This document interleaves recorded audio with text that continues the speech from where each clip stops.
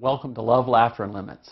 I'm Tom Dozier, and this lesson is Feelings, Emotions, and Reflexes, Behavior Science, Part 2. This class will help you understand the basics of human behavior and why children do the things that they do. In this lesson, we're going to look at a form of behavior that's often not thought of as behavior at all, but it really is. You see, there's two types of behavior. And in Part 1, we talked about operant behavior, experience that works. It's called operant because it operates on the world around us and produces some kind of result. These are learned behaviors that we learn from our experience, and we learn what works for us. And it's virtually everything we do that we think of as behavior. But there's a whole other class of behavior that's called respondent behavior. And this is our reflexes, our physiological reactions, and our feelings and emotions. And these really are behaviors. Now, if we look at infant behavior, what can an infant do when he is born? An infant has a set of reflexes. These are behaviors that are just automatically, they're hardwired into us. And two of those cute little reactions that are very important for an infant is the rooting reflex and the sucking reflex. Now, the rooting reflex is where the infant's face is touched, or the corner of the mouth, and the infant will turn. Why? Well, because that's the way it's going to find the nipple to get milk. And then the sucking reflex, it's a way of getting nourishment in his body. These are very important reflexes, and they die away. But there are other reflexes that an infant has that are maintained throughout their life, and we still have them. The blink reflex is one of those. If there's a loud noise, we'll blink. If something comes at our face, we'll blink. There are also invisible reflexes going on all the time. Our whole digestive system is a reflex reaction. Breathing is often, we can think and breathe, but it's also a reflex reaction. And feelings are reflex reactions also. Feelings of stress and fear, happy and excited, are all chemical, physiological reactions in our bodies at the same time. You see, when we feel stressed, we're having cortisol hormones produced. When we feel happy, we're having endorphins in our body produced. Things happen to get us agitated and upset. Our blood pressure is going up, our heart rate's going up, these hormones are being produced. And all of these internal reactions are automatic reactions that we call feelings and emotions. We also have automatic reactions, an automatic response to the world around us, to the stimulation from that world, which we get through our five senses. Through touch and smell and taste and sight and hearing, we get this sensation and it causes reactions. If we look at learning feelings and the way we feel about certain things, feelings are learned through what we call paired stimulus. And this is where something we haven't experienced, the stimulus, the sight, the taste, the smell, something from our senses, is experienced at the same time we get this physiological automatic reflex, then the two become paired together. So this is known generally as classical conditioning, and there's a very famous story called Pavlov's dog, which is where this was first discovered, where Pavlov was a research physician, and he was studying digestion and specifically salivation, and he was using these dogs and measuring the amount of saliva that they produced when they were fed certain things or certain amounts. And what Pavlov found is that his experiment became messed up because when he came in to give the dog the food, before they ever got the food, which was a food saliva experiment, they started producing the saliva. And the reason for that was that there had been a pairing between Pavlov's appearance and the food and the automatic reactions that the food produced. And so that when the dog saw Pavlov, their body started automatically producing this reflex reaction, this respondent behavior of producing the saliva. So feelings are learned by this pairing.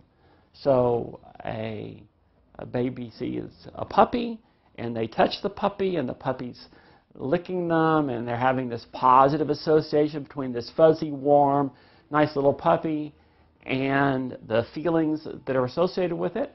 So when they see a puppy, they like puppies. But aversive pairings, all feelings also happen. Let's take the puppy instance. The baby or the young child sees the puppy. They reach out for the puppy, and instead of having this warm, fuzzy little thing to interact with and getting those positive sensations, the puppy bites the child.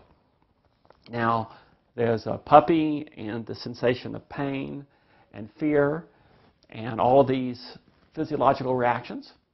So now the child sees the puppy, and all of a sudden he starts to cry.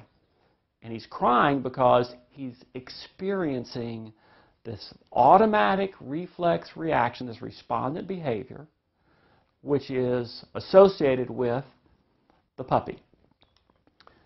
Now, that's a feelings and association, but we also often look at feelings and behavior. And which causes which? Do feelings cause behavior, or is it the other way around? Well, this is the old chicken and the eggs question. Which came first, the chicken or the egg? So which comes first, the feelings or the behavior? And what the research shows us is that it really is a behavior-feeling relationship. So the behavior comes first. It produces feelings. Now, those feelings are now associated with the behavior, so they kind of wrap around so that it looks like feeling behavior. But it was learned through behavior first and then the feeling. So positive payoffs associated with the behavior produce the positive feelings about the behavior. And just the opposite, aversive feelings, unpleasant, aversive consequences associated with the behavior produce the unpleasant feelings about the behavior. So on the positive side, let's look at an example of that. I had a mom who had a 9-year-old. This mom was a science teacher. And she said that she wanted her 9-year-old to do his homework just because he wanted to learn. And I said, I don't think any 9-year-old does that. And very emphatically she says, I did. And she was very emphatic. And I said, okay, play along with me for a second. Think back. When you were 9, was there anyone in your life who valued an education? And very quickly she says, oh, my dad did. And she made just a little pause and then said, and I would do anything to please my dad. Well, there was a connection. You see, doing homework had been paired with Daddy, and with all these positive interactions with Daddy, and he would say, oh, what you doing, honey? Oh, how interesting. What did you learn at school today? How wonderful. And he's had all these positive interactions associated with learning and doing homework, and she thought she just liked to learn, that it was an automatic thing. But you see, there was this pairing of good feelings with all the kind of behaviors associated with learning. Now, if we look at the aversive consequence and negative feelings, parents can often have trouble with their kids with something like cleaning their room. And so you ask your child to clean their room, they don't start, and you start bugging them and nagging them, and you start scolding them, and you start yelling at them, and you have the child is experiencing these very negative reflex feelings, and it's associated with you and cleaning the room and clean rooms. And so a child can actually come to react when you say, clean your room, and the child goes, oh, why are you always bugging me? And it's because they're having these negative feelings that have been learned and paired through these aversive interactions. An area where parents can easily get into trouble if you care is in homework checking.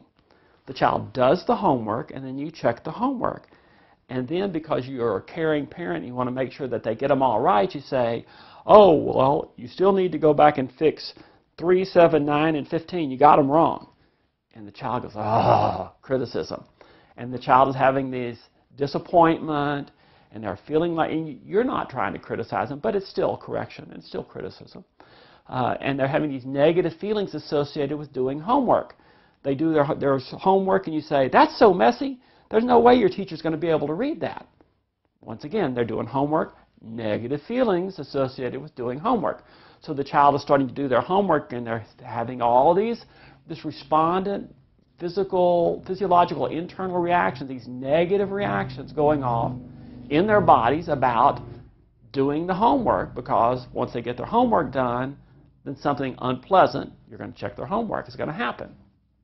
Now the lesson to take away from this is if something is important to you as a parent, then you want to have many positive interactions with the child with respect to that thing that's important, whether it be learning or going to church or being nice to other people or being outgoing and talking to others or sharing. Whatever it is, you want to have positive interactions associated with that and minimize the negative and unpleasant interactions. So, as I've said, feelings are caused by behavior. Bad behavior produces bad feelings, which then appear to be causing the bad behavior. So if you're fighting with a child and screaming at them, then the bad feelings that the child is having are being paired with you, the parent, the task that's at hand, whatever the behavior needs to be, and the location, the part of the house, wherever it is that's going on. So these things you can't stop these from happening. This is a respondent automatic reaction. If a child is tantruming for candy, they may get the candy and they may be happy that they got the candy. But there still have been a lot of bad feelings associated with what it took to get that candy. Maybe the child won't get ready in the morning. Once again, you're having these aversive, conflict-driven interactions, and all of these bad feelings are being produced about needing to get ready and go to school, and you as mom and dad, and even waking up in the morning. I had a mom, I was a grandmom with a 5-year-old grandson who had a lot of behavior problems, and his parents had used the analogy of going uphill, meaning good behavior, and going downhill, meaning throwing fits, tantrums, and all kinds of bad behavior. And Grandma said, so Tyler, do you feel better when you're going uphill or going downhill? He says, oh, Grandma, I feel much better when I'm going uphill. Yeah, but he didn't go uphill very often. And the problem is that a child may know that I feel better when I'm doing good things, but the payoff of the bad behavior kept the bad behavior happening.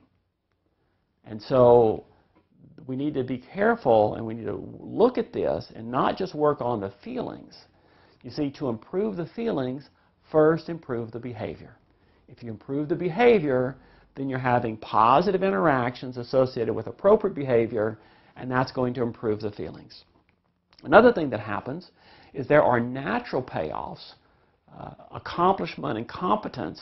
The child knows when they've done something well, and they're going to feel good that they've accomplished it, that they've mastered the task, that they can tie their own shoe, that they can make their bed, or they can help you carry the table outside. My grandson, who's 29 months old, helped me carry the table out yesterday, and he was so happy to be a helper. Well, there was lots of positive feelings based on what Grandpa was saying, but also he was actually doing something. There was a huge study, enormous study, took from 1968 to 1977, done by the federal government in studying school curriculums. And there were 3 basic kinds of school curriculums. There was the basic skills, there was concepts and thinking, and then there was feelings and self-esteem. And these programs were evaluated by testing the students after they had been through these several years of these classes. And what they found was that the program that worked on feelings and self-esteem actually caused a significant decrease in the self-esteem of the children. and the program that worked on basic skills accomplished both a very sharp, high significant increase in the reading, writing, and math skills of the child, but also a significantly positive increase in the self-esteem of the children. You see, those children were working and accomplishing and doing and seeing positive connections between studying and mastery, and they felt good about it. So really, self-esteem, which has to do with feelings, had a lot to do with accomplishing basic tasks and getting the positive payoff. So it was behavior and increased self-esteem and feelings. Now we want to have a strong, close relationship with our children. This is so important. And that's why this program is called Love, Laughter, and Limits. Right? We know we want that strong feeling. And when our children are having emotions, to help maintain that closeness, we need to respond to those emotions with empathy and understanding and caring. We need to recognize that those emotional reactions are respondent behaviors, and it's not really a choice at that moment. Once they start having it, it's a feeling. Respond to those feelings with empathy and caring. And we'll have a whole lesson on that. We want to have lots of positive interactions, enjoy our child, and have them enjoy us. And these produce feelings of closeness and connection. And for many reasons we've talked about here, good behavior produces good feelings. So we want our children to behave well so they can have those good feelings that are associated with good behavior. Well, Love, Laughter, and Limits is here to teach you the positive parenting skills to help you do these things, to help you succeed in having a warm, positive relationship with your child and a child who behaves reasonably well. So thank you for watching Feelings, Emotions, and Reflexes, Behavior Science, Part 2. I'm Tom Dozier, wishing you an abundance of love and laughter in your family, along with limits to help your children behave well and be happy. Thank you.